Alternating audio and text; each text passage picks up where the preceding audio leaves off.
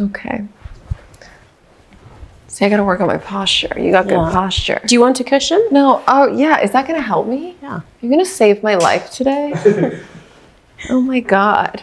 Because my like natural is like this. Same. So anyway. I know. Tell me about your childhood. I actually saw a video of myself in Boston last week and I was like, I need to start doing these shoulder exercises. Isn't that disturbing? Because you think you look all great and then you see the video and you're like, hello, Tara here, hello. No, why? That's your like TED talk. You're like, today we will. No. And also seeing yourself from like behind. Oh my God. Does my bottom seriously look like that? Seriously. Because I think we're not meant to see ourselves so much in this age of social media and like, well, even just seeing yourself on camera, it's like, we're supposed to be looking that way. Yeah. I feel like it's causing so many mental health issues because you're looking at your back. Why you're not supposed to see your back? I know. You're not supposed to see it. I know. And it's interesting. It'd be interesting to like see how your journey's gone with that, because for me, I've got a friend who's a nutritionist and she said, you know, we were trained for clinical practice and now we've got to be like an actress as well. But you actually were an actress and now you're, you know, doing the more social media things. So it's just interesting for all of us are kind of going like this. Totally. So I guess for me, it's like sort of more natural to be on camera, whereas like you trained as a doctor. Oh, by the way, hi, welcome to the podcast, guys. I'm here with Tara Swart. I was going to say Tara, but it's Tara. It is. It is. But I don't mind if you forget during the course of the conversation. Tara sounds much nicer. Tara. Yeah. I'd say Tara. Tara, what's going on? When I moved here, I had like the thickest Chicago accent. Is that where you're from? Yeah. Oh, nice. It's like, oh my God, I'm in Hollywood. It's obnoxious. The O's are as, and the A's are as. So it's Tara. Tara. It's terrible. Tara. Tara Swart, neuroscientist and best-selling author of the book, The Source, which I'm like deep into and loving it. Thank you. What is The Source? It's basically your brain firing on all cylinders. Whoa. And interestingly, the strapline in the UK is Open Your Mind to Change Your Life. And here, I'm guessing the one that you've got is The Secrets of the Universal Science of the Brain. Whoa, yeah. So, you know, both of those kind of explain where I was going with that, which is that if you really understand how your brain works and how to get the best out of it, then you can live your best life. Wow. This is exciting. I can't wait to dive into that. What we were saying is social media and how are you navigating? So how are you navigating going from what, neuroscientist and psychiatrist to... So as a neuroscientist, you have to do a lot of public speaking. Okay. So that I had done from quite a young age. You don't do it so much as a doctor, but you're kind of more one-to-one with people. Yeah. So I'm definitely, my forte is one-to-one rather than like groups. Okay. And then I changed career about 15 years ago and I was doing one-to-one coaching. Then neuroscience became this like buzz topic in business and leadership. So I had to start speaking again. And I remember just thinking, well, I used to do it a lot before and I became quite good at it when I practiced, so I'll be fine. So that's already a way of priming your brain, isn't it? To not fear public speaking, which a lot of people do. Yeah, yeah. And then, you know, social media, well, you know, the iPhones came out around that time. Yeah. And then social media grew, you know, first it was Twitter, which isn't so visual, obviously. Yeah. I think these things just change like a little bit at a time and you kind of get used to it. And I don't know if you know this, but I actually wanted to be an actress when I was a kid. No, I didn't know that. Yeah, so I think there is part of that kind of, that, you know, frustrated actress or that kind of don't really mind showing off a little bit kind of thing that probably helped. Totally. Yeah. Because actually the reason I wanted to come onto your podcast is that I still think that maybe not so much now, but until really recently, it's kind of not that socially acceptable for women to be funny. You know, women are supposed to be pretty. That's right. So, and it's kind of like very cool for men to be funny, but some people like don't know how to handle a really funny woman. Oh yeah. So like I really wanted to support, and you know, we've got a friend in common who's also a very funny woman. And yeah. I actually think I'm really funny, but people don't. I think I'm hilarious. Nobody else does, but I do. And I stand by that. People that know me do. No, I'm sure. People that don't, I don't think they think that I would be. No, I think you are. I mean, I watched a podcast you did with, I cannot remember his name, but he's also British. 30-something. That's not narrowing it down that much. You know, right. British guy. Yeah. He's the British guy. He's got a podcast. It'll come to me. But you were funny on there. Like, I was laughing. Thanks. I mean, you're funny. Yeah. Thanks. That's really interesting. So, yeah, why is that? Why isn't it so accepted still? I think, there are some traits that are considered to be masculine or feminine, maybe. And it's been like that for a long time. And I mean, I remember the guy I wrote my first book with, An Attitude for Acting, he was the foundation course director at RADA in London. Okay. And he said, my daughter's actually really funny. And it just makes me kind of like worry about whether she's going to be accepted. Wow. I know, this was a while ago now. But because to be funny, you've actually got to be super smart. Oh, I love to hear that. This podcast is called Idiot. I know. Tell me more about that. Well, I mean, it's quick-witted, isn't it? Yes. And you can't Stop. Are you hitting on me? But yeah, no, please keep going. Oh my gosh, that's so funny. Yeah, so like not like telling a joke, but being like improvising and being funny like in the moment. Yeah, you've got to be thinking ahead to do that. So yeah, no, it's definitely a type of intelligence, right? Having a sense of humor and like understanding why something is funny, and you have to be somewhat observant too. I also think it's because people are like, did you study? And I was like, no, I feel like I was just wired this way. Really? That's interesting. I was going to ask you about that. Yes. Like it wasn't, I didn't go and take a course. It was like, I feel like I always say I had a funny bone. Yeah. Now, it could be a little bit of nurture too. Like my dad, I like to describe my dad as like Kramer from Seinfeld, but drunk and not racist. That's my dad. Like, it's very like specific, but he's just like 6'4" and lanky, and like he would just walk in a room and you just laugh, right? He's just physically really funny, and his faces are big. He's not necessarily intentionally funny, but he just has that like funny bone. And then my mom is a storyteller, and and so I just listened to stories and stories and stories, and she always knew how to tell them and tell them in a funny way. So I feel like that combo gave me the like physicality and then the storytelling. So I think probably, but then my sisters had that too, and they're not, one's a math teacher and one lives on a farm and grows her own potatoes, and So I don't know. Is it nature or nurture, I guess? Well, I mean, it's always a bit of both. And I think for the longest time, like almost including when I was at medical school, we thought that DNA and genes like had the biggest effect on everything. But now that we know about the field of research called epigenetics, which is the environmental factors that switch on or off the expression of certain genes. Whoa. So with your, the three sisters that you're mentioning, you all probably have a similar ability to be funny, but for various reasons, which could include things like birth order or certain circumstances at certain ages.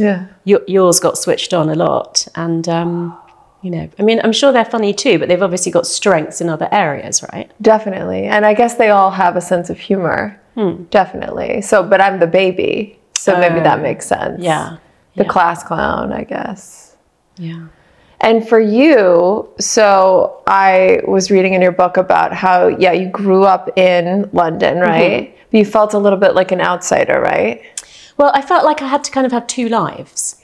So I had the life at home where, there was yoga and meditation and Indian food, for example. Sounds fucking amazing. I know, now I'm like really, love it, and then, I went to school, I just wanted to fit in with my friends. I just wanted to like have stuff in common with them and not be that different, So I just learned from a young age to keep those two things separate. Like you didn't tell your friends how like turmeric was a super power. Because you wrote about that. Like that was like the take turmeric for everything and it'll solve all problems. I know. Type thing. And like, but does it a little bit? But now it's been proven that it does. Right. I know. Your parents were onto something. Exactly.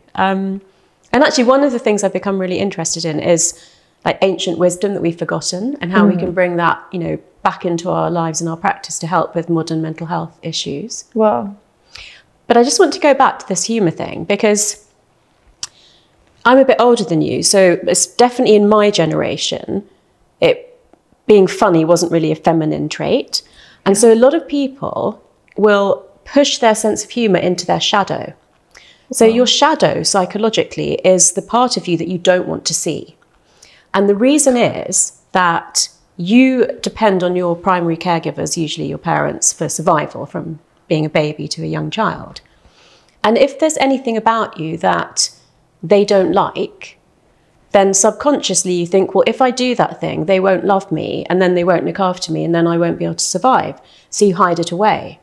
So a lot of my things were, stop showing off, don't be so bossy, don't talk so much. Wow. And so I wouldn't particularly say sense of humour is in my shadow, but I think for a lot of women it is. Well, here's the wild thing that's super interesting. My dad was not happy with my decision to be in comedy. Right. So growing up, my mom, she was always laughing and supporting, whatever. But my dad would often say to me, be beautiful. You're beautiful, really? Laura. He goes, do drama.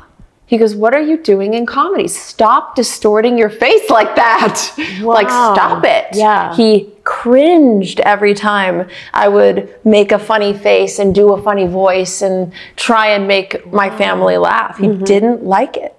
You know? Yeah. And so when you said the thing about the shadow, what do you call that? It's just... Yeah, the shadow part of your personality is where you hide away the things that your primary caregivers don't. Yes. Yeah. So I ironically enough, like, yes, I do that for a living now. And it was always a passion. I always knew like it was the thing I was best at. So I was going to find a way to do it and make money doing it. Because it was where I feel the most alive and what I feel I'm the best at. And so, but I did wrestle with that for years. Wow. Certainly with men, I would find, especially in my romantic life, I would hide that part of myself. I remember my ex, we first started dating and I was funny, subtly funny, but I certainly wasn't my full funny self. I hid that because, right, be feminine, be pretty, wear the skirt, you know, let them be funny. And my dad enforced that idea that it was not appealing. And, you know, so I felt shame around that. And then I remember my ex, Steven, found a YouTube video of a compilation of characters I had done. And this was before I had a social media presence. It was some like audition I did for SNL or something like that. And it was on there. And I was mortified that he found it. Like I remember crying and just so mortified because I was like, this is it. It's over. It might put him off. Absolutely. I'm done for. You should have seen these characters. I was like, I'm done. There's no way he's going to want to sleep with me anymore. You know, like this was what... And it turned out to be like the thing he loved the most. Oh. Like that's like one of the reasons he fell in love with me because I made him laugh and I was funny. And I was like, oh, okay. So I think that sort of lessened the shadow, you know? And I also think when you're in that first flush of love, when you found like the person, you also feel like you become so much funnier as well. Like obviously you think they're like just so funny. Oh yeah, every word that comes out of their mouth. But I feel, I sort of remember thinking, I feel like I'm so much funnier too now. Yes. And it's oxytocin flowing around. So that's the bonding hormone. You would have experienced that when you gave birth, when you breastfed, when you first hold your baby. But it's also part of falling in love, social bonding, and even like team bonding at work and stuff. And so that makes you feel all warm and fuzzy. And there are several ways that you can kind of induce that in yourself or with someone else. So physical affection is the main one. So hugging, kissing, sex, massage. If you're lonely, then having a bath instead of a shower makes you feel like enveloped in that way. Ooh, so having a bath gives you more oxytocin than a shower?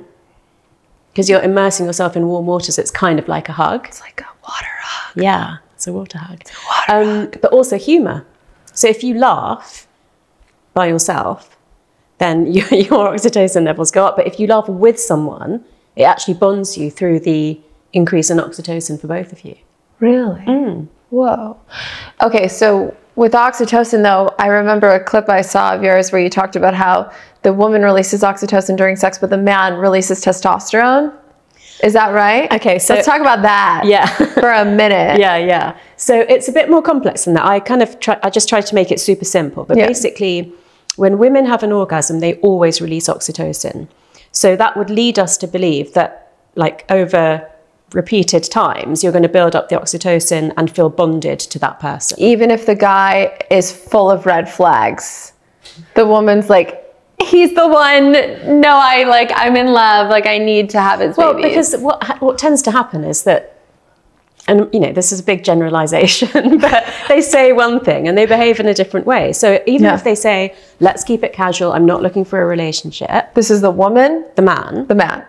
But if they're repeatedly having sex with you, then obviously there's a dissonance between what they're saying and what you feel that they're doing. And then your oxytocin levels are getting higher and higher. So you're becoming bonded. Yeah. Men do release oxytocin at orgasm too, but it's quite blunted by their higher testosterone levels.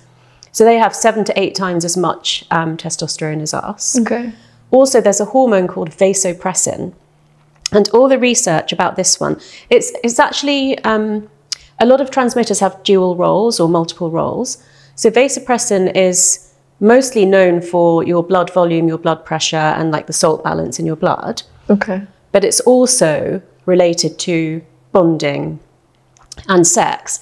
So interestingly, if a man is interested in a woman and he's pursuing her, but they don't have sex yet, then his vasopressin levels and oxytocin levels will be going up and he'll be, you know, starting to like her more. So the way to actually get like men to more likely to bond is to delay. Yeah, exactly. But I mean, what I hear these days with the dating apps is that like it's happening on the first date. It's blowing my mind. I know. Because like I was married for 11 years. I come out and it's like a whole new world with dating apps. I'm like, what is going on? And I'm listening to my friends and they're telling me these stories about how they're sexting guys right away. I'm like, you don't even know him. What are you doing? Sending like naked pictures and then like honestly sleeping with people way too early before you get to know them. And then they're left oftentimes heartbroken because they feel bonded and the guy's like on to the next because he didn't release the is it vasopressin? Oh, yeah, vasopressin and oxytocin, Yeah. So right. So you should women listen up.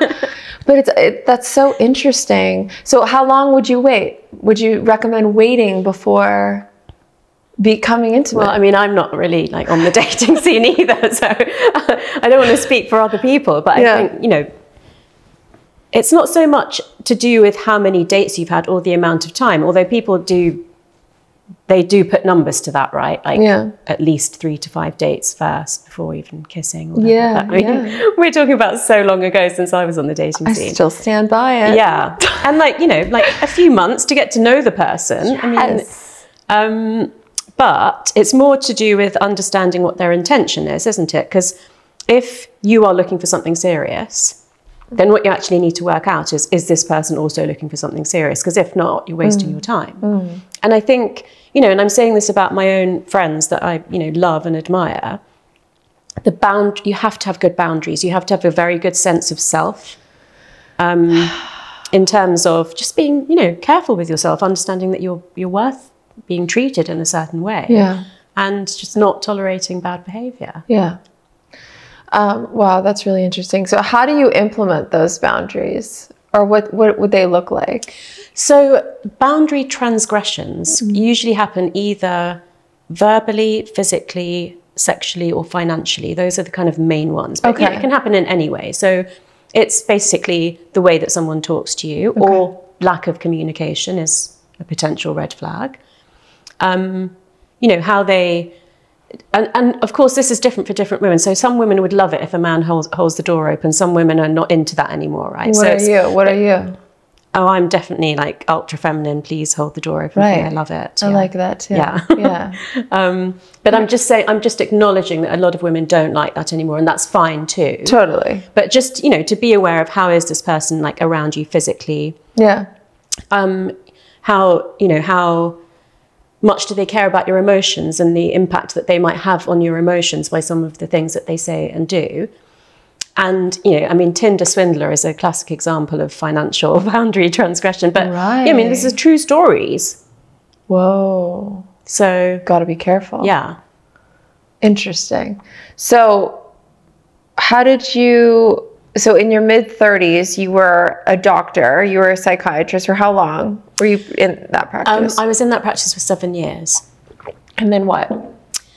Well, when you first qualify or graduate, you have to do 6 months of medicine and 6 months of surgery in the UK. So I did that, but I knew I wanted to specialise in psychiatry. Okay. So and why? So I had started medical school and then gone off to do my PhD in neuroscience, thinking I was going to become a neurologist. Wow. But when I came back to the clinical school and we do the actual practical stuff, I was just fascinated by how your own brain can play tricks on you, and you can hear voices that aren't actually there, and your mood can change, like out of your control. And I thought that was more fascinating. It was more people-centered than, you know, looking at brain tumours and abscesses and strokes and things like that. That sounds boring. Just kidding. Yeah, yeah. It's not. I think, you know, with the specialties in medicine, you very quickly start to tick off things you know you don't want to do.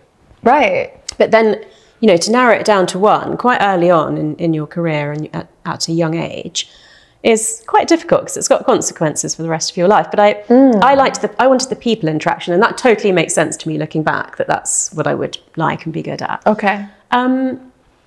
And I tried all the different like subspecialties of psychiatry, child psychiatry, you know, vulnerable females, criminal psychiatry, old age.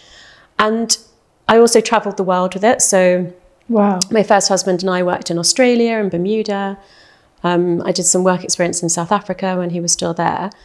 And I think it took me that time to realize this isn't stimulating me intellectually enough. And that's why I'm always looking for like something different, somewhere different.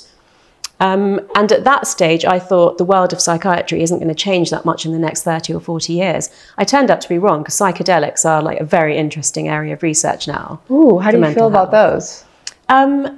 So in a regulated environment with a qualified practitioner, the research is looking really exciting in terms of just 1 or 2 doses, several months apart, having really lasting benefits for things like depression and schizophrenia. Oh, wow.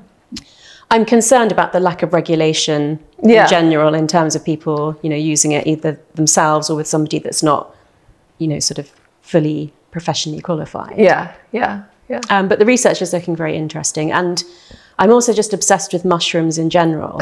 You're just like, I eat them every day. I'm tripping my balls off right now. Right, okay. Did you know that if you put your mushrooms on the windowsill, they actually synthesize vitamin D from sunlight? Really? Yeah. What mushrooms are we talking about here? Like, here we're talking about shiitake. Oh, right. Oyster Okay, mushrooms. got it. Okay. Why? What? Where, no, where did your I didn't know, because we were just talking about psychedelics. I didn't know we were talking about. I know. I tricked you by saying I'm also obsessed with mushrooms. Yes. But also like the mushroom powders that you can add to your tea and coffee and stuff like that. So does that make a difference? Yeah, I mean, so there's all sorts of different ones so eating them is the the ones that I just mentioned. But the powders, you can get lion's mane, which is like particularly can help induce neuroplasticity, which is to help your brain to grow and change. I want to talk about neuroplasticity next. But yeah. And then tremella is one that holds more water than hyaluronic acid, so it's really like good for your skin. So do you eat them every day or take the powder? I add the powder to my like matcha. Really? Okay. And do you actually feel a difference?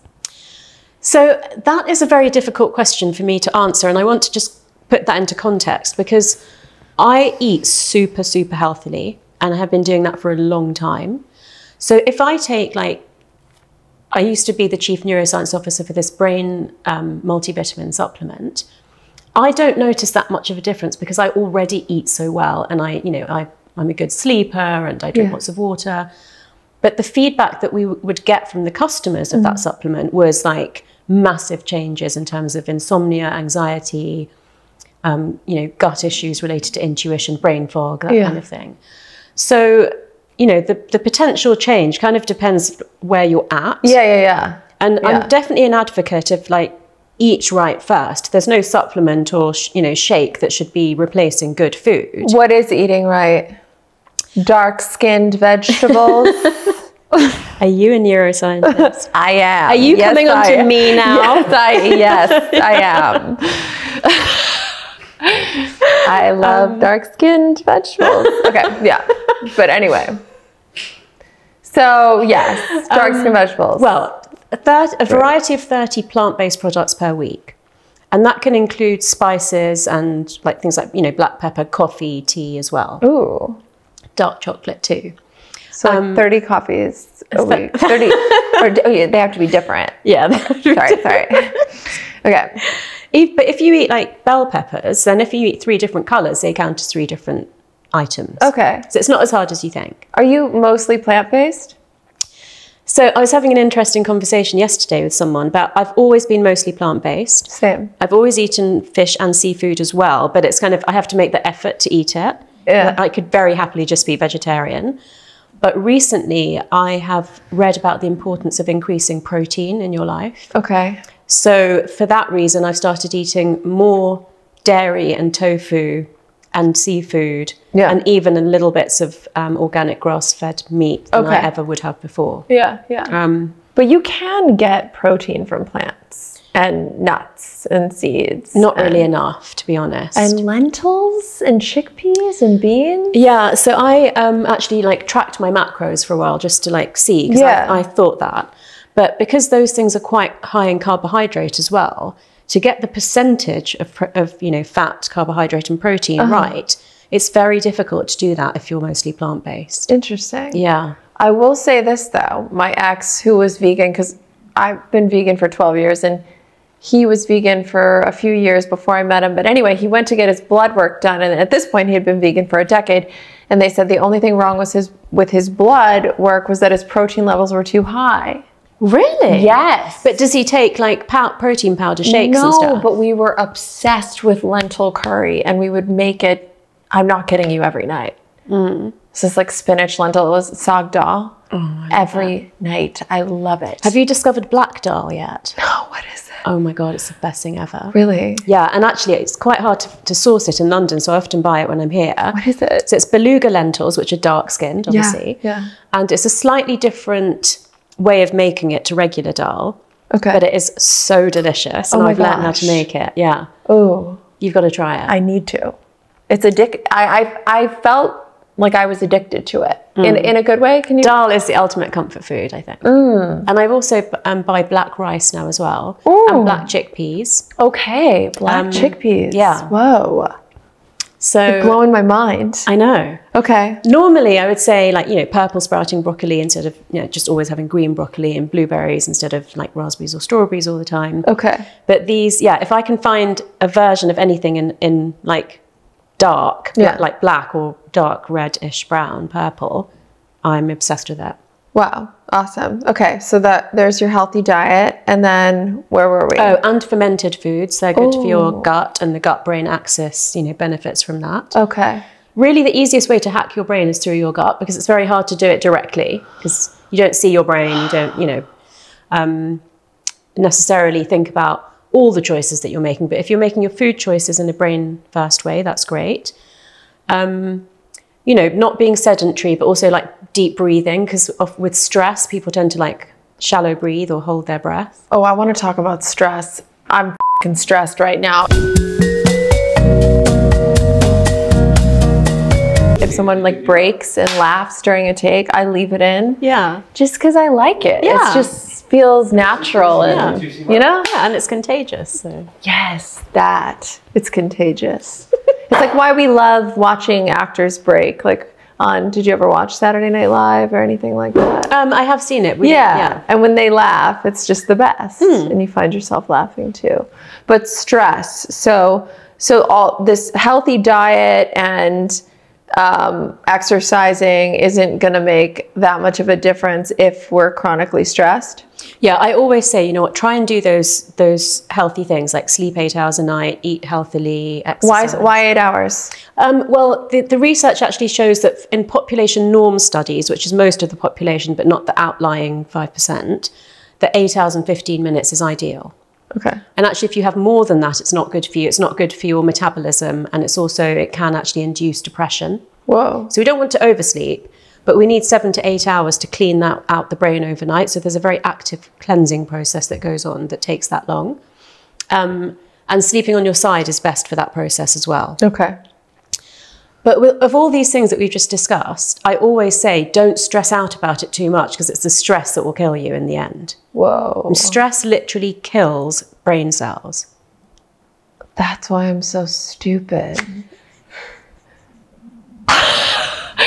Chronic stress, though, I will say it's really interesting you say that, because since my divorce, which I'm still going through, but it's been almost 2 years, it'll be 2 years in August, and I have been more chronically stressed. Like you just are, you know, lots of trauma and I find that I'm more bloated, and it's interesting you talk about like belly fat and stress. Also, you talk about it affecting your skin, and I've had breakouts on my body for a long time. So maybe I've been wrestling with stress for a long time. I don't know. But it's so interesting the way that it affects your physical body. And then I've also felt like just not as switched on as I normally am, and it's frustrating at times. And I wonder, I feel like I'm getting a hold of it now, like I'm doing a lot of hot yoga, which is incredible. Do you ever do hot yoga? Oh my God, just that. You feel so clean afterwards, right? Yeah, and I kind of like feeling like I'm gonna die, but I don't. It's, you know, it's just really intense. I don't know. I like the sweating. I like the intensity of it. And I feel afterwards, yeah, you feel so clean and so clear. So inspired. So let's pick up on that sentence of, I feel like I'm going to die, but I don't. Okay. You can treat the journey that you've had to navigate around your divorce in that way. If we think about this phrase, what doesn't kill you makes you stronger. I've been through exactly the same as you. My first marriage was 11 years, and it took, you know, a good few years to really get over like the process of the divorce. Wow. But I do remember learning after that I had a level of resilience I hadn't quite appreciated before. And that I wanted to remember that I had that in case I ever needed to call upon it again. And it was after, when I was around, you know, your stage of that I started changing my gratitude list from things that were very external, like my friends, my family, my ability to travel, to things that were more qualities that I had in me that I could use to help me deal with stress. So things like my creativity, my vulnerability, my resilience, my ability to ask for help. Wow. I started really like bringing to the top of my mind that these were things that I was grateful for. And that was a big game changer for me. So I hope maybe that's something that you can. I love that. Yeah. I absolutely love that. Because I do my morning like gratitude walk where I'll just walk around my block and I make a gratitude list. I think about everything I'm happy and grateful for the first 5 minutes or so. And then I spend the next 5 minutes visualizing what I want. I'm big, huge into visualization. Yeah. I swear it's, once I started doing that, everything changed for me. But, so I do that, but it is more external. It is like my kids and, you know, I do say my health, but I love that. My resilience, my strength. Yeah. And try to like get your, because it can also become very repetitive. So try to come up with new things more often than you usually do. Because if you push yourself to do that, you'll just dig deeper and find more qualities that you've got, and it's so helpful for you. Okay, I'm not going to say my kids anymore. I'm not. Okay, but find new things. To be honest, your kid nearly did ruin this episode. She really did. She really did. She almost pissed on the couch. She was this close. And I was like being forced to wear the Peppa Pig ears until minutes before we started filming. Seconds. Sorry about that. Yeah, you're right. Little shits. Okay. All right. That's good. Gratitude, exercise. What else can help with chronic stress? Well, anything that stress in general. Yeah, stress, yeah. Anything that connects the mind and the body, like yoga. So yoga actually means union. And it is the fact that your mind is not just up here in your brain, it's embodied. So when you're in a certain pose, your mind is focused like in that area of your body. Wow. That's what, we believe in yoga. So, and yoga is not just about poses, it's about gratitude, it's about breath work, it's about detoxing the body. Yeah. So all of those things that fall under the umbrella of mindfulness. Physical exercise does help to sweat out the stress hormone as well. Yeah. And then things like journaling or talking to a therapist or a psychologically minded friend. Yeah. Also helps you to just get those survival emotions out of the brain-body system. I was just going to ask you, why is journaling so effective? Because I'll be just on one. I'll be just so stressed or in fear, or I get triggered by my boyfriend. He'll say one thing that's not even a big deal, but it triggers something deep in me. And I'm like, and then I go and I journal on my laptop and boom, I feel so much better. Just stream of consciousness, just writing. If you read my journal, you would think I should be committed. I'm sure everybody thinks that about their journal, right? Okay. So I think there's the offloading part, obviously, but do you ever read back over it? Rarely. Because where you've said, I get triggered, by something my boyfriend says. Yeah. And it feels like you didn't say this, but it feels like you were inferring that you don't always know why. Yes. Like the reactions are just too big for what happened. Yeah. So the first thing that came into my mind is, potentially hormones and kind of, monthly cycle could make a difference to that. But then it could also be that you have some triggers that are still in your shadow that you're not aware of. And so that's why you react in a way, because it takes you back to that little girl that thinks you're not going to get the love that you need to survive. So if you do read over your journal, what you might start to see is patterns. So, a very basic physiological one would be that every time you get triggered by your boyfriend, it's when you've got, premenstrual. Sure. But there might be more subtle ones, which might show up as, if it's because you haven't been sleeping well and you're not able to regulate your emotions as much. Wow. Going back to what you were saying about not feeling as switched on, because you've had so much to deal with in the last couple of years. When we're chronically stressed, one of the things the brain does is it goes into low power mode. Oh my God. So it actually won't give up the blood supply, which carries the glucose and the oxygen that we need to think. It's not going to give that up for being creative, being funny, solving complex problems, thinking outside the box. It's going to think, no, all I need to do is survive. I need to take care of my kids, put food on the table. Yes. That's enough. Yes. Wow, that's how I feel. How do we fix that? So heal? All of the things that we've spoken about. You start your day with gratitude, you do visualization, you do yoga. Maybe I would just press you a little bit further to ask if you are doing exercise that's maybe too intense. Hot yoga is quite stressful for the body. It's only 120 degrees in there. It's not that big of a deal. I'm just only in a headstand for 90 minutes. Okay, that's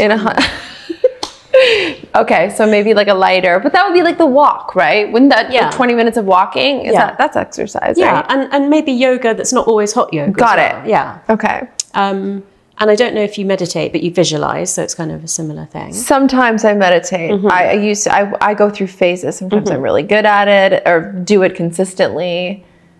Sometimes, because I needed guided for a long time. And then just recently, I'm reading this book called What the Buddha Taught. And they talk about just breathing, just focusing on your breath for 5 to 10 minutes a day. I'm inhaling, I'm exhaling, that's it. That's been kind of cool. Or a mantra. So maybe when you're doing your new gratitude list, or if there's a particular thing that you're focused on that maybe you feel like you've lost, like you said, I'm not as switched on. Yes. So you could have a mantra that is like, I am so switched on, I am super switched on. Ooh, affirm it. Okay. So I find I don't feel like I see a lot of neuroscientists that believe in or talk about the law of attraction. But you do. I do. Let's talk about that. Well, it kind of happened by mistake. Okay. So It was an accident. it was. I didn't mean to. Yeah. It goes back to what I was saying about keeping my personal spiritual practice separate from my professional life. So after I got divorced, I became very interested in Jungian psychology and Buddhism. And somebody had given me, a friend, high school friend, had given me this book called The Master Key System. Okay. And I had read the book, but not done any of the exercises. It originally came out in 1926 as a series of newspaper columns weekly. So that basically each chapter has an exercise that you have to do at the end of it. Cool. So after I got divorced, I remembered the book and I thought maybe I should do the exercises and that's going to help me get my, feel switched on again, get myself back on track. Yes. Exactly what you're going through. Yes. So I did these exercises really seriously. You had to do the exercise until you completely got it, like physically, emotionally, mentally, everything. Then you could move on to the next chapter. It took me about 6 months. Wow. So for me, those were the things, the psychology, the kind of Eastern philosophy and that practice particularly, which was very much a mastery of your emotions and your mental processes. Okay. So I guess that was on my mind. And then in 2017, I became the world's first neuroscientist in residence at a 5-star hotel in London. Whoa. And so there was a lot of press interest in that because it was kind of unusual. They usually had an artist in residence, but this was like a bit of a change. Yeah. That's really cool. And then Penguin Random House approached me and said, we've got really, books that have done really well, one on diet, one on sleep, one on mindfulness, one on exercise. And we think as a neuroscientist that you could write one that would bring all of those things together. And I basically just heard myself saying, I could do that, but I've got this idea about vision boards and visualization. And they loved it. Whoa. Yeah, so then I wasn't sure how much I would be able to write. So I just first spent a couple of weeks researching what are the laws of attraction and can they be explained by cognitive science?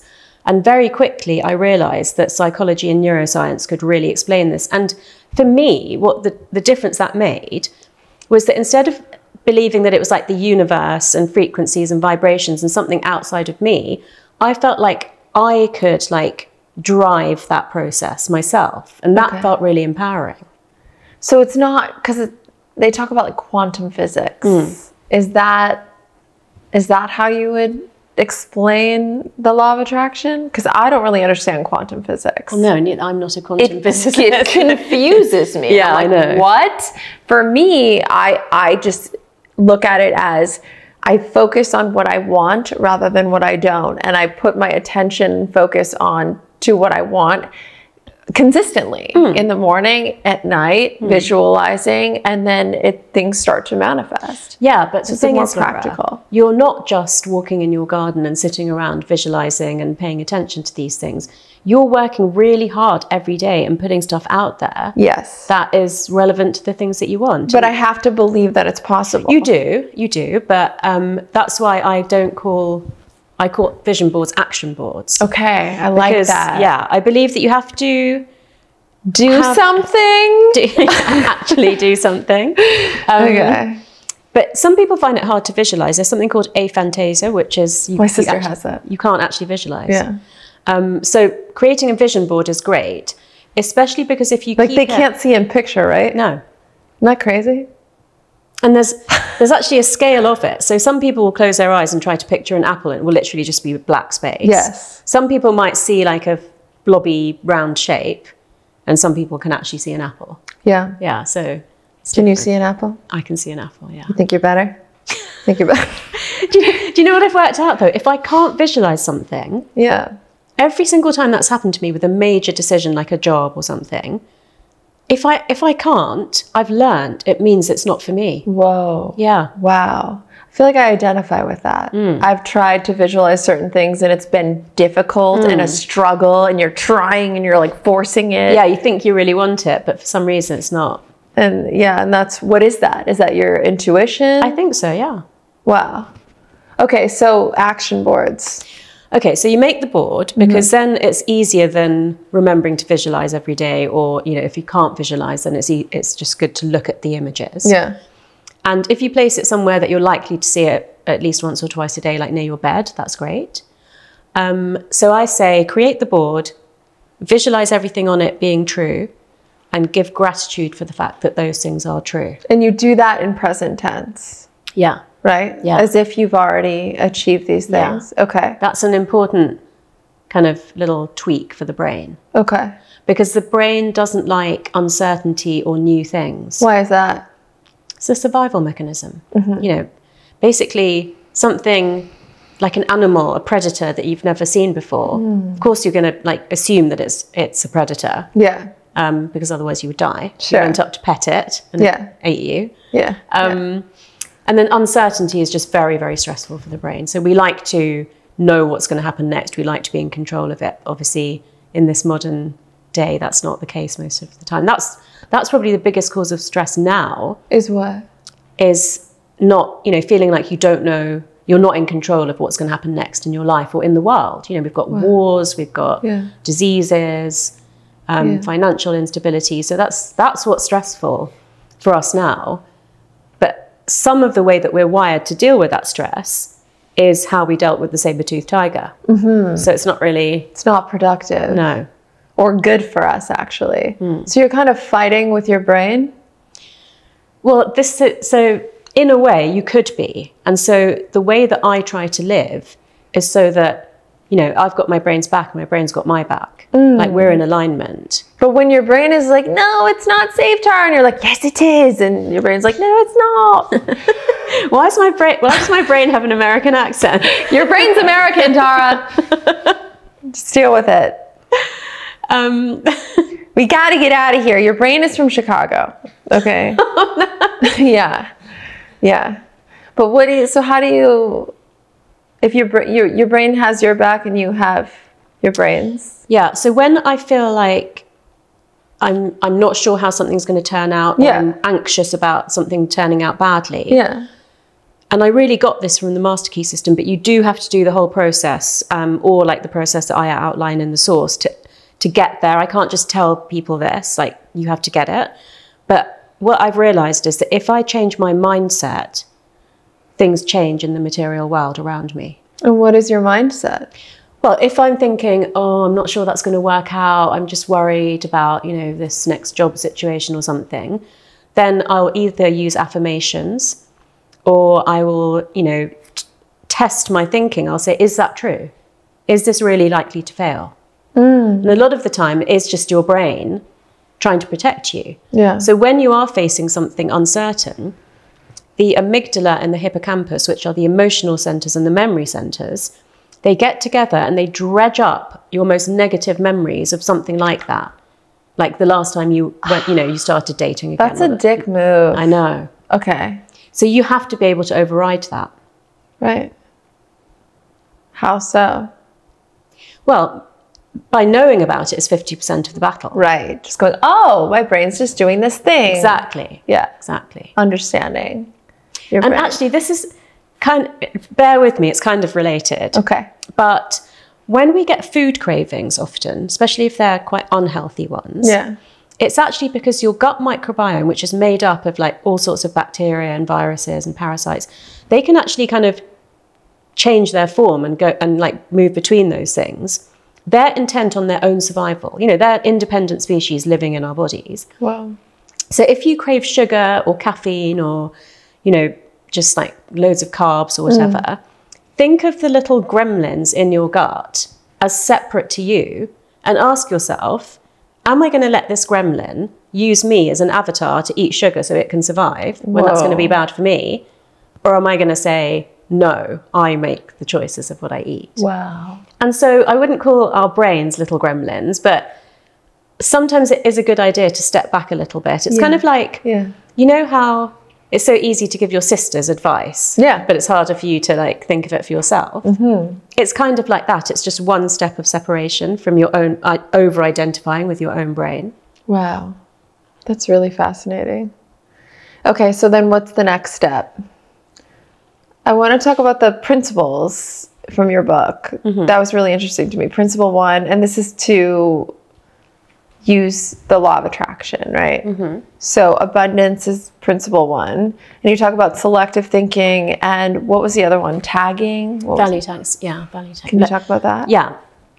So with the abundance one, what I found out was that there isn't even actually universal agreement about what the laws of attraction are.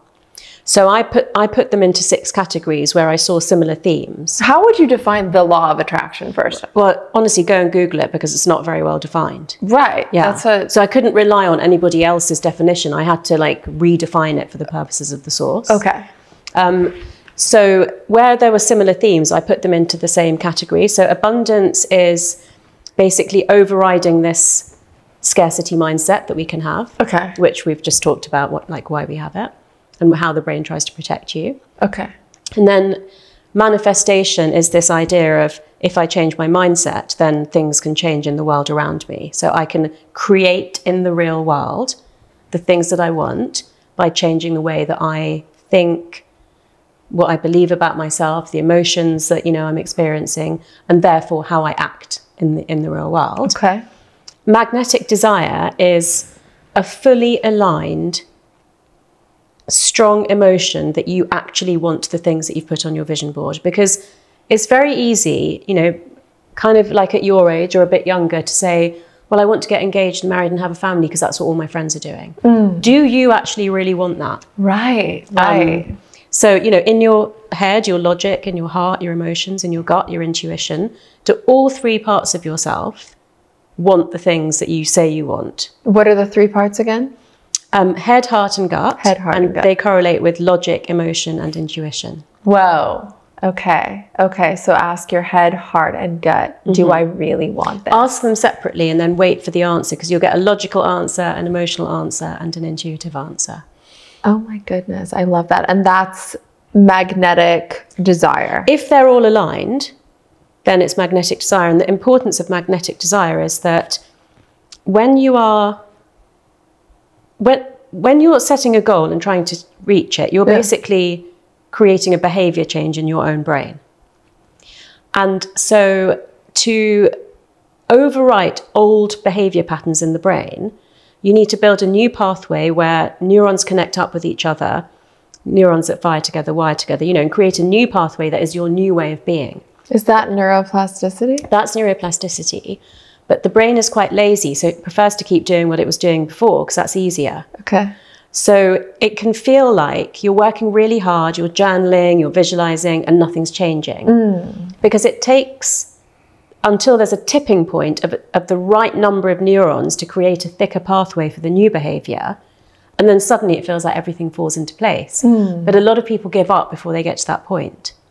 But do they give up because they didn't really have that magnetic desire? Because maybe their head liked the idea of them getting that house, but their gut really didn't need all that space. Exactly. Is that why? Yeah. I find, like, for me in the past, if I had a goal and it doesn't align, although I didn't articulate it in that way, but I thought I wanted something and I didn't want it bad enough, so I stopped putting my focus on it or visualizing it, and it didn't manifest. Yeah. Yeah.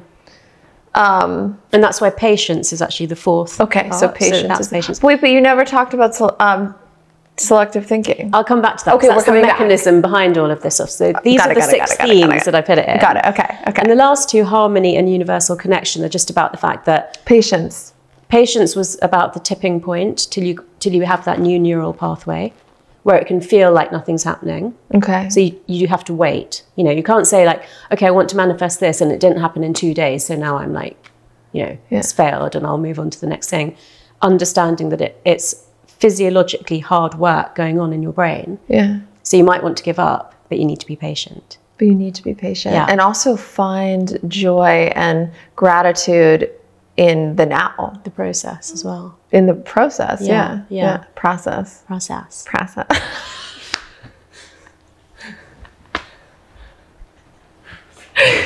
going to start speaking with an American accent now. Process. Just be a full Valley girl the second half of this. Anyway, back to the process. Yeah, so, yeah. So the mechanisms that are going on in the brain behind all of this stuff is selective filtering, selective attention, and value tagging. So we experience so much data and information in a day that we can't process at all. So the brain naturally feels, you're making me giggle. This is just me existing. This is why I got into comedy, because I would just sit there and people would laugh and I'm like, oh, I guess I should do something with this. Yeah. So the brain filters out stuff that it doesn't consider vital to our survival. Okay, yeah, I'll just look this way. Yeah. Okay. Yeah, I'm just not going to look at you. Okay. Okay. And then the brain pays attention to the things that you've primed it, that you say are what you want in your life. And then the value tagging is that the brain actually tags these things in order of importance. Whoa. Now, if you don't tell your brain the order, it's going to do it based on survival. But if you're visualizing, if you've got a board, then you're priming your brain with like what's most important to you. Okay. And so the selective thinking, that's by using the action board, right? Action board? Is that what you call it? And focusing on that, I assume twice a day, or how much do you recommend focusing on? I mean, I do it twice a day because it's right next to my bed. Yeah. Right. Yeah. Okay, and by doing that, you're teaching your brain to utilize selective thinking. That's something. Selective attention. Selective attention, sorry. So that's noticing potential opportunities that could move you closer to your goals. Yeah. And then the value tagging would help you to actually grasp those opportunities. And put them in order of importance. Yeah, and actually act on them. So if there's if something comes up and you think, oh, that could lead to me to getting this acting job, that you actually like go for it and you don't just kind of let it go by you. That's wild. That reminds me of a story years and years ago when I lived in an apartment with my best friend. I got locked out of my house at like 8 in the morning. My friend went to work all day. I just didn't have a key. So I was like, what am I going to do? So I walked to a local cafe. Did you say we have 2 minutes? Okay. So I walked to a local cafe and I started sitting down. And at the time I was like a very hungry actress. I really wanted to work and it was on my mind. I was obsessive about it. And I sit down at this cafe and I thought, well, I'll just talk to strangers all day for 8 hours until my roommate gets home. And so I started just talking to everyone around me, asking them about them, and it was really interesting. There's this one guy sitting there and he looked really familiar, and I was like, huh. So I sit down at his table, I was like, you look really familiar, and he's like, I don't know you. And I was like, anyway, what are you ordering today? This place is really good avocado toast. And he was like, I'm actually meeting someone here. I'm like, oh my God, I'm so sorry. Okay, bye. Walk away. About a week later, I get a phone call from an unknown number. So I pick it up, I say, hello, and he goes, Laura? And I said, yeah, and he goes, hey, he goes, this is Peter. I met you at Kings Road Cafe. You just sat at my table and started talking to me. And I was like, oh my God, Peter, hi. I was like, how did you get my number? Yeah. And he goes, well, I realized why I looked familiar to you. I'm friends with your sister's fiance. And I think we had met at a party one day. And that's why I looked familiar. And I was like, oh my gosh. He goes, anyway, I'm a director and I'm directing this series for AMC and I'm casting the role of a crazy actress and I think you'd be perfect. And I was like, wow. I was like, great. He's like, come in for the audition tomorrow. And I was like, great. And I booked the role. I get this like 3-episode series. But I don't know if that like connects to what you're saying here, how it was in my mind. I was focused on getting a role and then I was opening up to, or is that just me being psychotic? Do you know what's making me think of something that I haven't really spoken about much, but I'm researching at the moment. Yeah. Which is about expanding our consciousness. Because it would be very easy to say that was a coincidence. And actually, you know, you took a bad day and you made it into a friendly thing and you just spoke to random people, right? Could be that. But the fact that you felt that he looked familiar and he was kind of like, I don't know you. Yes. Is that because you remembered his face potentially from being at a party, or is it because somehow your spidey senses knew that he might be somebody that could give you an opportunity that you wanted?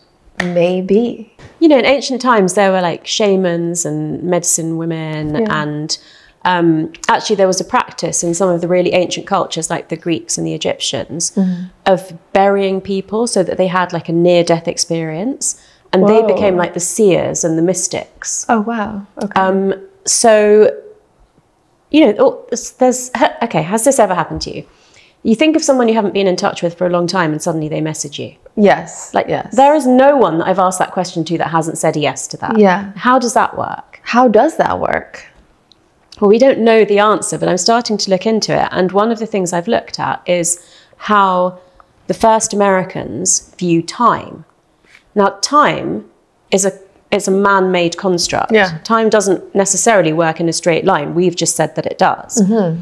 But in the indigenous nations, they view time as a spiral, which means that you go past places that you've been before repeatedly. Whoa. And that's one explanation potentially for serendipity or coincidence. So, you know, I think that potentially our consciousness is capable of a lot more than we think it is right now. Yeah. And that maybe we've even limited ourselves with modern science. Wow. To thinking like the brain works like this. You know, we have language. So if I say something to you, then you just have to accept that at face value. But actually, you know, we're constantly monitoring each other's micromuscular facial expressions and body language and picking up other things than just what you're saying. And like when I was looking at your face and I could tell that you wanted to laugh and then it made me giggle. Yeah, yeah. And then stress is also contagious. So if one of us had high levels of cortisol, let's say I got here late and I was like really hot and sweaty and a bit nervous about doing the interview with you, but I didn't really want to show that. So I like tried to suppress it and say, oh, I'm fine, let's just get on with it. You would actually pick up on my stress levels, like physically, in the same way that women who live or work closely together synchronize their menstrual cycles. Stress, regardless of gender, has an effect on the people around us. You know, like... It's actually contagious. Yeah. That's wild. So we're communicating actually already on 3 levels: hormonal, body language, and verbal. And the period syncing, that was what? Everyone needed to be fertile at the same time? So the alpha male could pass on bang them all? Yeah. Disgusting. So men have always been disgusting. Seriously. Oh my God. Trash. Okay. Those cavemen. Man, but I guess you can't blame them, right? Bastards. Okay, but sorry. So it was so the women could all be fertile at the same time, right? That's why? Yeah, because you know, in those days there were so many miscarriages and stillbirths and hypothermia and predators. So the alpha male had to impregnate 4 or 5 women to make sure that at least one would, you know, his genes would get passed on. I don't know why your cameraman is like looking quite so pleased with himself. Well, he's gay, so. Now, okay, so, but okay, so we're communicating with each other already. In 3 ways. In 3 ways. So, you know, what I want to look into now with my research is whether there's more than that. So this thing about someone messaging you, you know, after a long time when you thought of them, how do we explain that? Twins, you know, they have kind of like more of a connection than regular people, but could we have that? Whoa. And I've had weird stuff like that happen to me through my life, and I feel like everyone has. Like the thing at the coffee shop. Like, was it a coincidence or was there something else? I just want to pose the question that let's just say it's not a coincidence. Yeah. Let's go from that hypothesis. So if that wasn't a coincidence and you have some kind of, let's call it intuition, that leads you to focus on someone specifically that ended up getting you a job that you were very hungry for, wouldn't you want to do more of that? Yes. Wouldn't you want to hone that skill? Yes. Yeah, that's where I'm going next with my research. That's really exciting. And how would you hone that skill? Well, what I'm going to have to do first is gather some data. So even like when you say, I've got so many strange stories like that, I would love to hear those stories. I would love to speak to lots of people and, you know, find more stories. Okay, I'll tell you one more. So it was like, I was newly sober. I've been sober for 12 years. I was going into the recovery rooms and it was like one of my first meetings. I was a newcomer. I was really nervous. And I raised my hand as a newcomer. And after the meeting, this guy is a gay meeting. So it's me and like 15 gay men. this guy comes up to me named, actually, shouldn't say his name. He comes up to me, he goes, sweetie, he goes, let me take you to the Thai restaurant and I'll tell you about alcoholism. Let's go. And I was like, okay, cool. Like, that's great. He's being of service. This is so nice. Like, one alcoholic teaching another. Like, this is great. So we sit down and he pulls out the big book, this book for this 12-step program. And he starts reading it to me like really loud and at this restaurant. And I'm so embarrassed because like nobody knows that I'm trying to get sober. And he's reading like, alcoholism, it's a fatally progressive disease and you have it. You know, and I'm just like, shut up. Like, can we be quiet about it? Yeah. Anyway, I was like kind of embarrassed and I look to the right and I see this woman. She's like drinking her wine, like listening, like, oh my God, like who are these people? Anyway, then the bill comes and he's like, oh, can you buy this? And I was like, oh, sure. So I think he just wanted a free meal. But anyway, that's besides the point. So then about a week later, I go to another meeting and it's like underground in this parking garage and I'm sitting there and it's like 7 a.m. and I look to the right and this woman looks really familiar and I was like, huh, that's weird. Then she's looking at me and then she comes up to me after, she goes, excuse me, I just want to say thank you. She goes, my doctor told me that I had a severe alcohol problem and I was ignoring it and I was sitting in a restaurant alone having wine and I heard you talking about alcoholism and I considered that my sign to get sober. And she goes, I just want to thank you. Like, comes up to me and literally says this loud conversation is like what brought her to the rooms. And I just thought that was so crazy. And it was also like, I'd never really been to that meeting. So it was like, this is a big city and what is the likelihood of us like showing up at the same time? And like her being there and her sitting there and her listening to us and him reading loudly. Like it was all so, we call that in the rooms a God shot when it's like such a coincidence where you're like, and I've had things like that happen and you just, it's hard to explain and you just go, oh, it's a coincidence, whatever. Exactly. Or is it? Yeah, I think we're doing it a disservice. And I had a visceral reaction to you telling me that story. Like I felt like this was like a miracle. Yes. Yeah. Yes. Wild. So that's really exciting. Yeah. Cool. Do you have stories like that? So signs are, you know, you use that word and it's the kind of thing I would notice like ever since I was a kid, probably.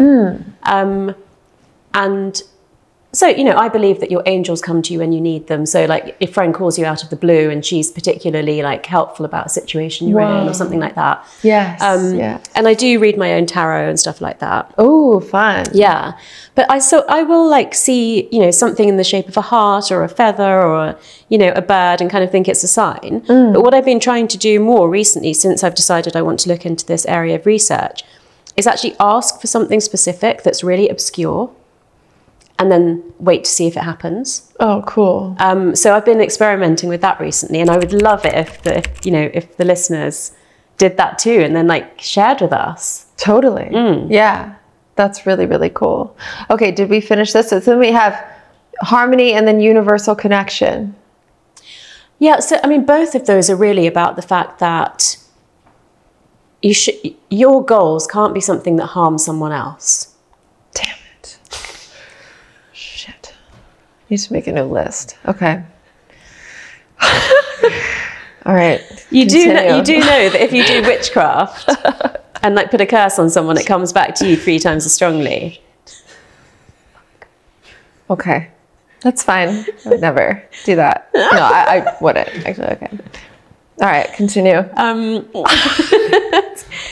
the universal connection piece is kind of like about the concept that we are all connected in some way. And, you know, Jungian psychology speaks about the collective unconscious. So it's almost like there might be some access to the cloud in terms of like things that we can think and know, you know, not unconnected to what we were just saying. Yeah. So yeah, basically that, you know, there's enough out there for everyone. What you're trying to achieve or gain shouldn't be to the detriment of anyone else. Right. And that there is some kind of like collective consciousness that you could tap into to help you to reach the things that you want as well. Wow. And you talk about your tribe and being really intentional with who is in your tribe and how do we decipher that? Because I know a lot of people have family members that maybe they struggle with, or friends they've had a long time. Like, how do you pick your tribe, and how do you weed them out? Yeah, I mean, ideally, the longer that you've been friends with them, the level of trust is high. Yeah. You can absolutely meet friends later in life that you just really click with and gel with, and a bond forms, relatively quickly. Yeah. If we think about that phrase, you are the sum of the 5 people that you spend the most time with, or it's not necessarily always time, it's kind of the impact that they have on you, right? So there's an exercise in the book, but there's 2 versions of it, which I call the people tree or the family tree. Yes, yes. So basically you draw a tree with 5 big branches, and then you name the 5 people that you think influence you the most. And that could be friends or family. You can do one for family and separate one for friends, or you could mix it. And then you write 5 words to describe each of those people. Okay. And these can be positive or negative. Yeah.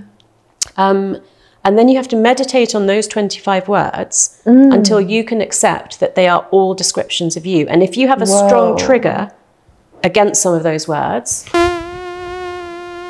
Mosquito. Yeah. You bastard. Okay. All right. Then it's probably in your shadow. So if you look at these words and you say, one of my friends is quite selfish, let's say, and you look at it and you say, but I'm not selfish, so no, I can't accept that.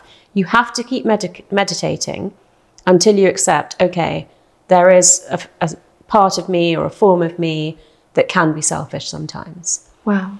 And by doing that, you're actually integrating your shadow, because you're accepting parts of yourself that you've rejected. Okay. You often are quite triggered by behaviours in other people that's in your shadow.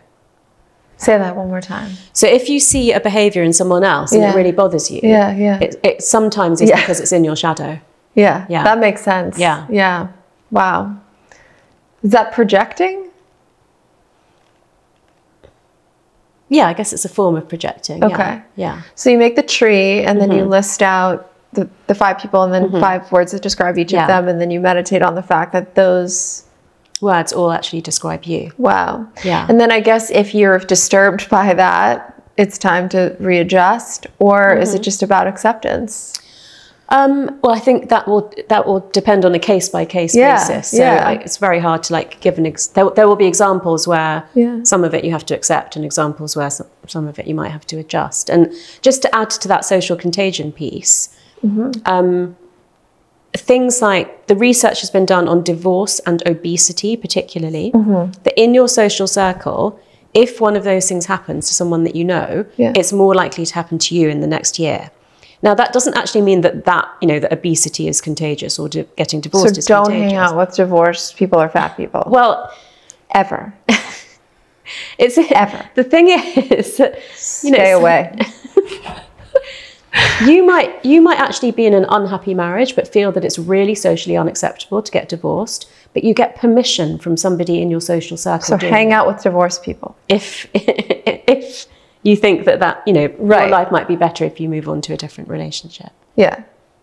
But that's a super interesting fact. Sorry. So if you hang out with a divorced person, you're how much more likely to? I don't recall the percentage, but you're more likely to in the next year. But obviously that would only be the case if there was already an issue. No, totally. Yeah. It's interesting because I've talked about, not tons, but being on the internet, people know what's going on in my life, and I've had a lot of women reach out saying that they were in a really dysfunctional or abusive marriage, and that watching me helped give them courage to leave. So it was like, I do think you're absolutely right. If everyone's married in your circle and you're in this dysfunctional thing, it's harder to walk away. Yeah, exactly. Yeah, absolutely. Wow. What else? So we could go back a little bit to, because I think you'll actually find this very funny. So we were talking about sexual relationships between people. The research was done on voles. So there are different types of voles. There are marsh and mountain voles that have a lot of abundance of food and shelter, and they're very promiscuous.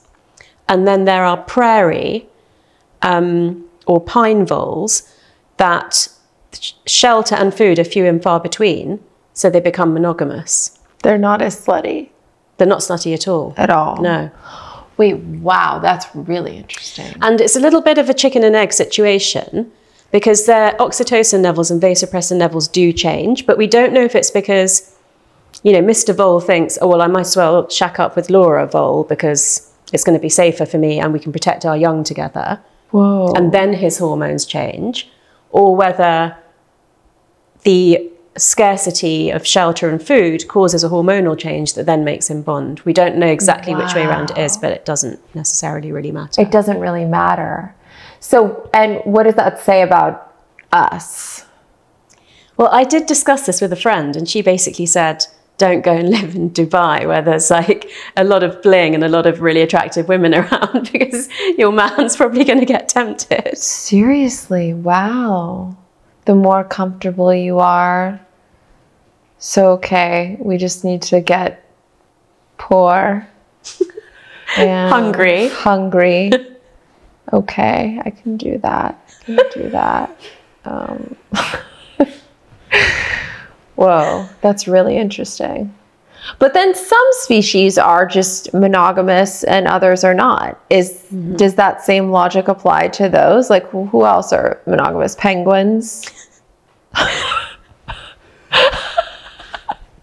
Right? Yeah, I was thinking there's a particular type of small deer in South Africa that mates for life as well. Really? But I'm afraid I don't know the science behind why we need to figure that penguins out. are monogamous. Okay. Yeah. Wow, that's super interesting. Do you think that we are meant to be monogamous? Well, that's a question whose answer has changed over time, because if you think about it, there was a period where... Well, there was a period of time where we didn't live till over the age of 40. Yeah, and the caveman had to bang all of them at the same time. Okay, but that's not the case anymore. We've evolved. We've evolved. We live for much longer now. I think that the idea of forever could actually be causing a lot of dissonance and unhappiness for people. Whoa. And if you think spiritually, impermanence is a really important thing to accept. You know, nothing is forever. When you say the idea of forever, is that we are thinking that we're immortal, or are you talking about marriage? Marriage, so relationships. So say, you know, like, I'm going to meet the one and it's going to last forever. Right. That narrative, because it doesn't really work like that really much anymore, it can only really set you up for disappointment and failure, right? Yeah. Because if you think that's the ideal, then if that doesn't happen, then what's that saying to you about yourself, your self-worth, your self-esteem, your sense of rejection, your sense of failure? So I think it comes back to something that you mentioned earlier, which is about being in the present. You know, not saying I'm going to enter into a relationship knowing that it's going to end, but just in a way, we've almost come full circle from where we started. Like, not actually having to try to control everything, having some level of surrender to like the process of life, and that you're on a journey that you're meant to be on and you're going to learn something from it, and potentially have, you know, better experiences than you think, than what you think you would have if you stayed on the same path. Wow. So it really is adjusting your mindset, staying present, and getting that idea of forever out of your head, because that's just not realistic. Though you see some couples who are together 50 years and happy, so... Yeah, in previous generations more so, I would say. What? Are we doomed? Why previous generations? Is it Tinder? Let's see.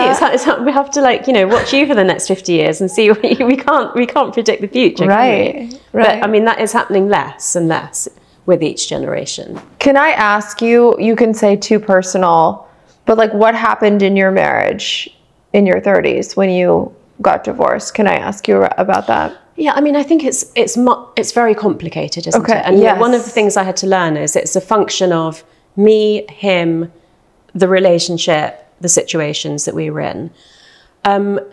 So we actually met when we were 25, which now looking back, I think that is really young to meet the person and then, you know, think that you're going to marry them and be together for the rest of your life. Same, by the way, 25. Yeah. and you know, it was a very formative year. So we kind of like grew up together in many ways. And he's a, you know, completely wonderful person, but we're quite different people. And I think that, you know, what we wanted out of life started to, you know, become more different. Right. And we didn't really know how to navigate that. Yeah. And so we just probably didn't do it in the best possible way. And we both said to each other, you know, that if we knew what we knew now, we would have done some things differently. Yeah. But actually, we both ended up, you know, in a good and right place for us. Yeah. And we're both happy for each other. Yeah. Of course, it felt like a complete failure at the time. Sure. But I've got the benefit of more hindsight than you at the moment. So I can say that I'm absolutely aware of what I learned from that. And I moved on and forward with my life in a way that's more authentic for the person that I am today than the person I was age 25. Yeah, yeah. Wow. That's really cool. Okay, I had some more questions for you. Oh, why are periods contagious? We talked about that. Men, women, sex, question mark. I don't even know what that was. What is neuroplasticity? What is neuroplasticity? Neuroplasticity is basically the fact that the brain continues to grow and change throughout life. So we used to think that by the time you were 18 or you physically stopped growing, that your brain was set, like your personality and your intelligence and your sense of humor was like, that's what you've got to play with now for the rest of your life. We know that that can actually really change. You know, having met your daughter who's 3, it's just such an amazing age. Their brains are just like sponges. You know, you see them just learning new things like all day, every day. Yes. And obviously that does like plateau once we're 25 plus, but you can do things to force your brain to change. So what can we do?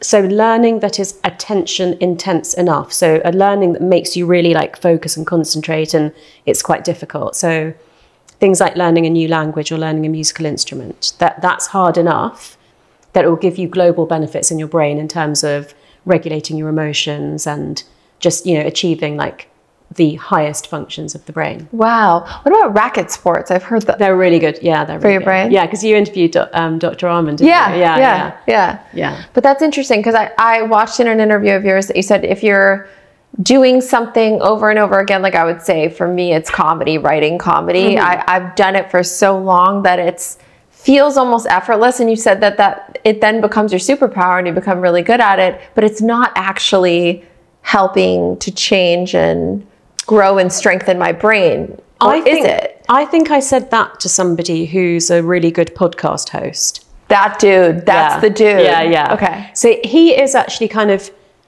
he's being curious, but he's kind of doing the same process repeatedly. Yeah. Whereas I would say you have to come up with new material, don't you? So even though your process is the same. Yes. You do have to search for something new. Yes. Which he does to an extent, but I feel like it's probably more neuroplastic with you. Stop. Okay. Okay. I literally am actually falling in love with you, by the way. Okay, so great. So then learning a new skill, new language, racket sports. How else? How else can we? Just, you know, I'm a big believer in travel and exposing yourself to different kinds of people, different Leaving cultures, the house, different foods. Leaving the house. Okay. You know, spending time with people from a really different background or of a very different age. Okay. So, you know, just like broadening your worldview. Yeah. But, you know, I've done, let me give you examples of the things that I've done in the past few years. Like I learned to play tennis again after a long time. Okay. I taught myself piano keyboard using the Flowkey app. I've learned several languages. Whoa. Around the same time that I was doing the tennis, I was working on like just having a happier outlook because it was a lot less tangible.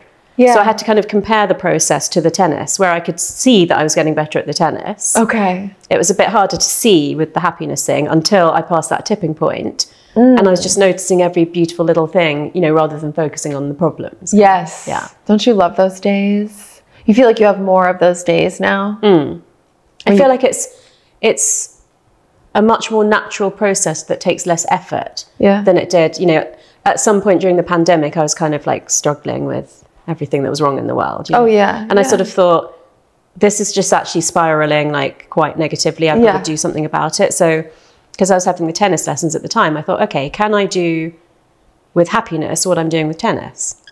Oh, wow. I love that. So when you were a practicing psychiatrist, you had written that you were fed up maybe with mosquito? No.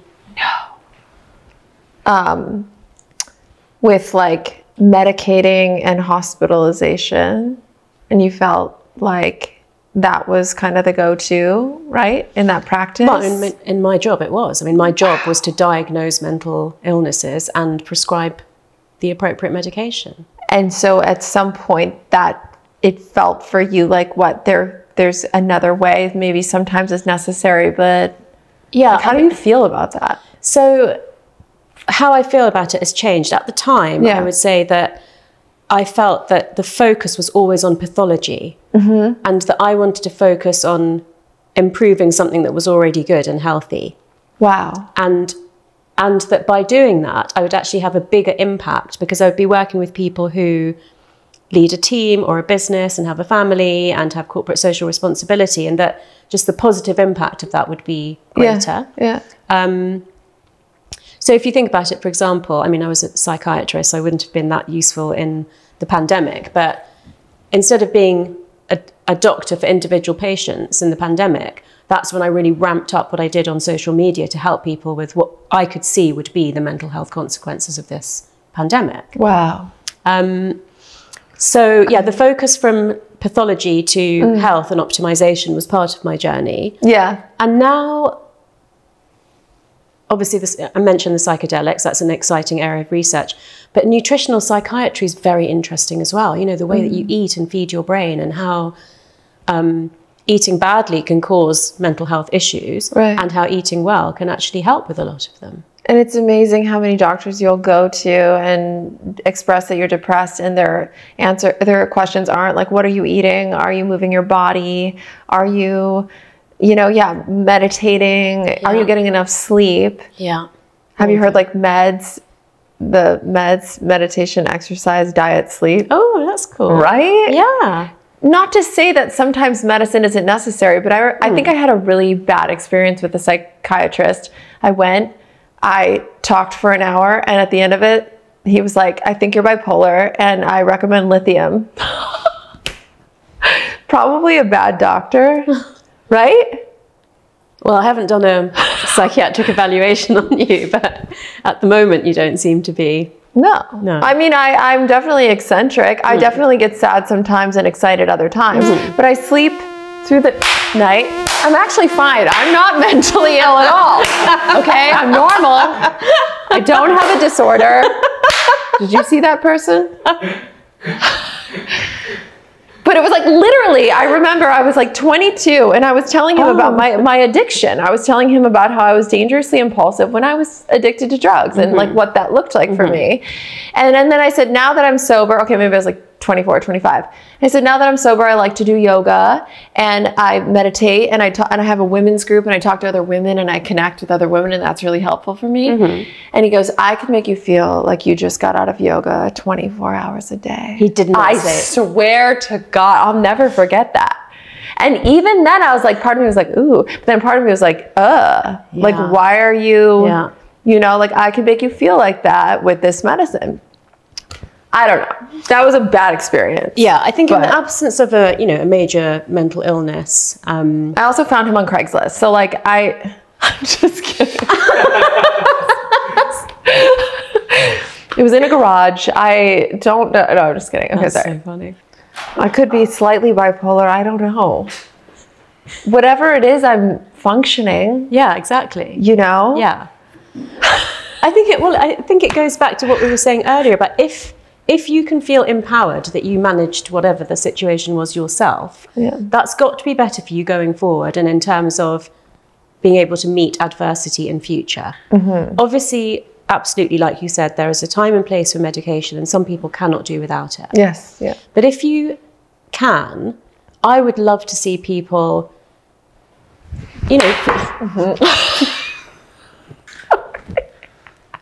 I'm literally never coming here again. Is this your biggest regret? Okay. I'm sorry. I would love to. I would love to see people feel like proud of themselves. Yeah, I got through that. Yeah. You know that because that's exactly how I'm going to be feeling when I leave here. Okay. Yeah. And a glass of wine. Right. Okay. Yes. Joking. What are your thoughts on CBD, by the way? So it works really well for some people. So we have cannabinoid receptors throughout our brain and body. Okay. And often they are triggered by inflammation. So people whose inflammation pathways are on with cannabinoid receptors benefit a lot from CBD. We're talking non-psychoactive CBD, right? So I used to get these bath bombs, organic bath bombs that were CBD. Yes. For me, they don't have much of an effect. Really? Magnesium is a thing that I really need to bathe in frequently. Oh, wow. But for my family, the CBD bath bombs were like so rejuvenating. So it just made me think that my cannabinoid pathways are probably okay. Okay. But inflammation was like, was happening on several pathways. Wow. For other members of my family. Because that's the one thing that I will take for anxiety at the end of the day. Sometimes it calms me. Yeah. But then I worry about the effects it has on my brain. Like, I don't know, actually. Well, most of the stuff that you can get now is non-psychoactive. Yeah, it's just CBD. Yeah. It's like a mint of CBD. Yeah. But like, I don't know. I guess I just worry about it because I don't take any other substances or anything. Yeah. Some people actually get more anxious with it. So I think it is very personal. Oh, interesting. Yeah. So if you feel like it does calm you. It calms me. Yeah. And it's not leading to any amotivational syndrome, because that's the most general first thing that tends to happen if people use products in that kind of family. Okay. And you seem very motivated to me, so I'm not really worried about Okay, that. good. Great. I'll keep taking it. Okay, but wait, what were we saying? We got sidetracked. Did we? Well, we were talking about the psychiatrist. Yes, the psychiatrist. Maybe you should ask him if he thinks you should take CBD. I don't think so. He's going to be like, not strong enough. You need lithium. What did, you can say too personal as well if you don't want to share, but what did your brain scan show? ADHD. Oh, interesting. Yeah. He said ADHD, and it was the kind with, because there's like a million kinds. The one with a little depression sprinkled in there. Oh, interesting. Yeah. And you don't take anything for that? No. It's funny. It's never been bad enough. And it's always been circumstantial. Like, it's never been like, I'm just sad for no reason. It's like, no, I'm pretty clear that this is why something's going on. Yeah. Yes. Yeah. And I swear, if I do the right things, like if I prioritize my sleep, if I go to bed, for me, it's embarrassing. Like yesterday I was in bed at like 8 p.m. Now I sit and I read, or I'll watch something which maybe isn't good, but I go in so early so I can try and actually be asleep by 10 or 11. Okay. Well, it takes you that long to fall asleep. Yeah, and I also just really love resting. And I feel like as a mom with like, a 2 and a 4-year-old and working, and just there's so much that I just That's love. your time. Yeah. Sometimes it's 9 or something, but just, I don't know. I love that time of just total relaxation. And do you take any omega-3 oils? Because that can be helpful for ADHD. Oh, interesting. I used to. I saw it. The mosquito, he's back.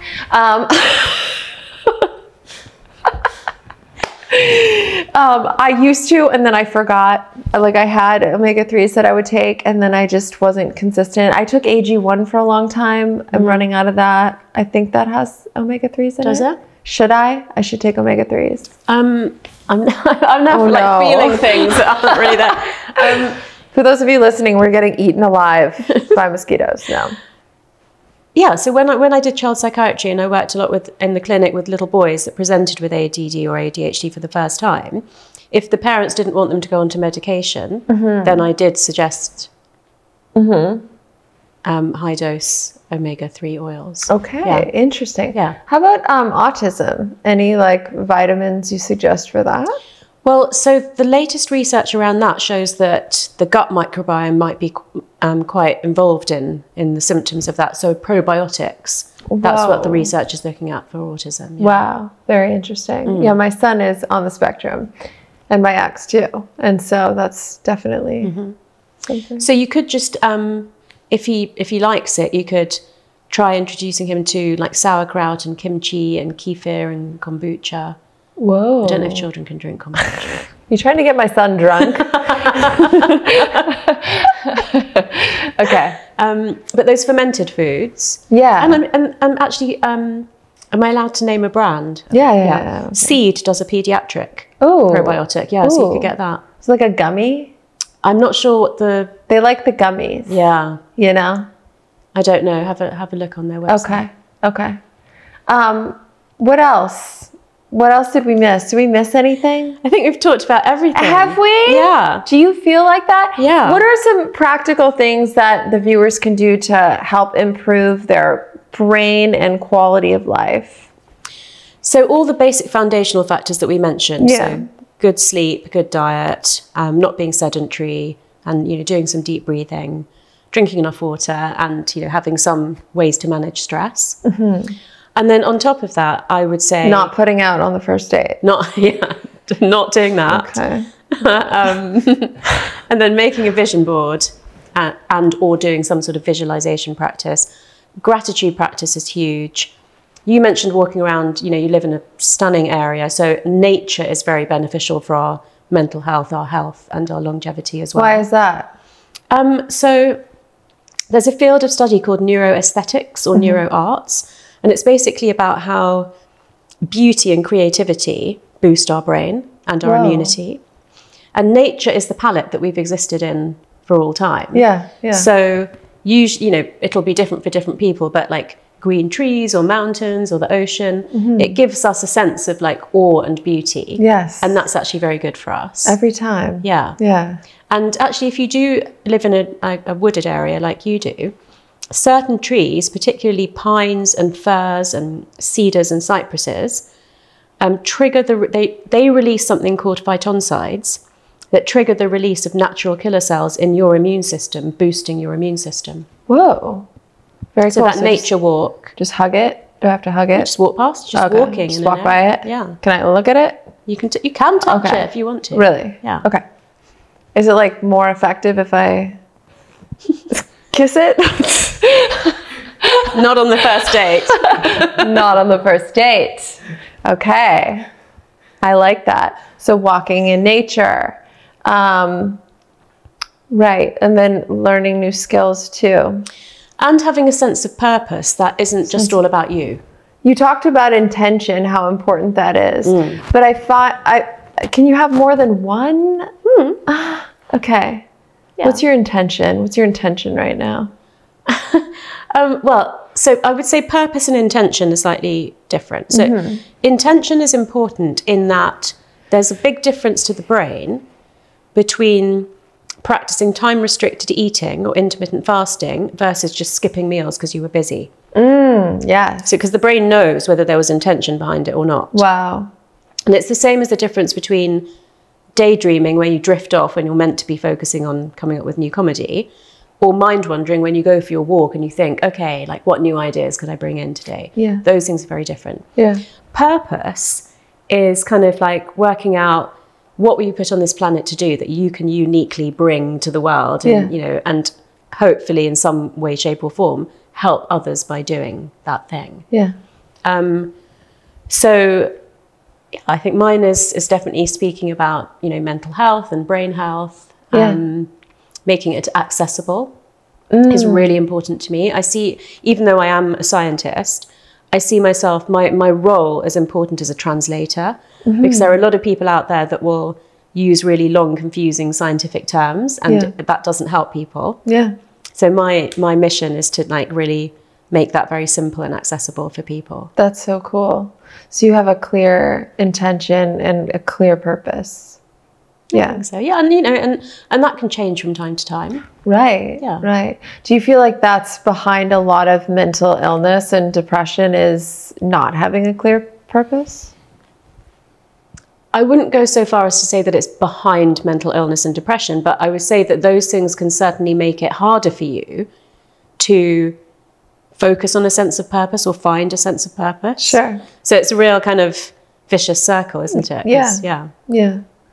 Also, like, understanding too, at least what I've found is, like, I have a clear purpose and I'm doing what I love for a living, but to not connect my self-worth to that is, like, so important. Because then if something goes south when I'm, you know, doing my work, it's like, it affects my mental health.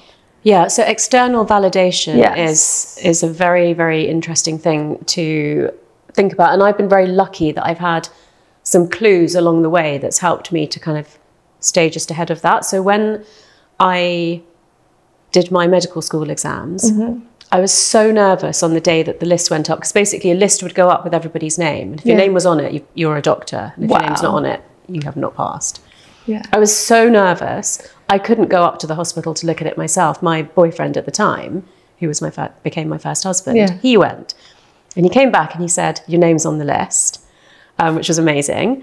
And then because he was already a doctor, he said to me, just because you're a doctor now, don't forget that you're a human. Wow. It was such an amazing piece of advice. Ooh, yeah. And then later, when The Source was coming out in 2019, one of my friends who'd written a book the year before, who was also a coach, said it's really interesting because you go from being very focused on the other, and it's not about you at all, to suddenly people like your book, they hate your book, they love your book, they, you know, they'll give you a great testimonial, they'll criticize it, and you've got to, like, ground yourself and, like, shield yourself from the effects that could have on you. Totally. So I was lucky that she kind of forewarned me, and I was very thoughtful about that. Yeah.